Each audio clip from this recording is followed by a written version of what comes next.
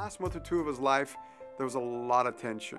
There were a lot of arguments with death row. Pac was not happy. September 7th was Tracy's birthday. I kind of convinced her for us to go to Vegas and celebrate it with Pac, but I knew something was up.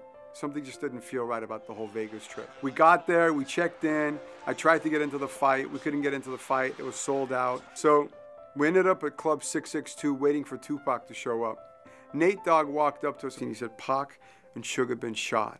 And immediately we darted out of that spot. So we found out that they were taken to University Hospital. So we rushed over there. Kadada Jones, Pac's fiance, and his cousin Jamala were bawling their eyes out on the payphones calling family members. So we kind of posted up in the hospital. The nurse came out in about an hour, and the first thing she walked up to Suge's mom, and the nurse said, ma'am, your son's fine. He was hit with a piece of shrapnel, probably glass. He got a cut, we'll stitch him up. He'll be sent up to a private room in about a couple of hours.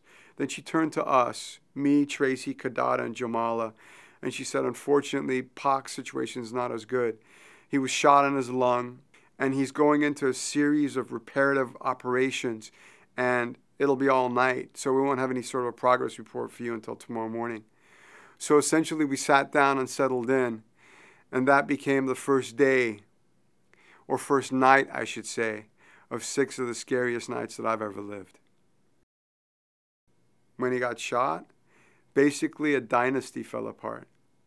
Those of us that were around him, we lost our direction and we lost our leader. Because he was our leader. He was the meaning. And he gave us all meaning. This rap game is just a conductor to what we really want to do. They feel that way. Control the world. Control the world. Small thing, just one thing. We just want to control the world. How do you go about doing that? And when I say world, I mean our world. I think, you know, like my life is my world and your life is your world. You know what I mean? So I mean, when we say control the world, I mean like controlling our own world where at least we can have like movie theaters and stores and a community. We don't even have a community. They got little Italy, little everything. They don't have a little Africa. They got the ghetto. And we think that that's ours. That's not even ours. That's just what was left over.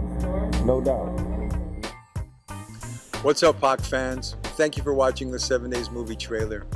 I just want to let you know that this film is a lot more than the interviews with Pac's inner circle and the unseen footage. As a thank you to you for helping us make this film, I'm offering footage, photos, and audio tape that have never been released before. Please support the project on Kickstarter and spread the word. I hope you enjoy the film once it's made. I hope I make you and Tupac proud, and I look forward to seeing you at the premiere. Oh, by the way, we're going to have some one-of-a-kind items available on this website in the weeks to come. I hope you enjoy those as well. Peace.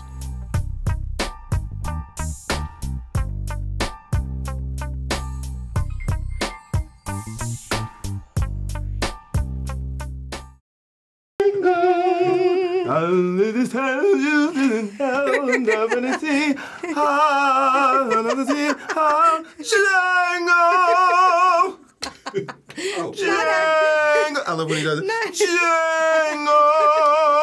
Not everybody gets the whole song. You're very lucky.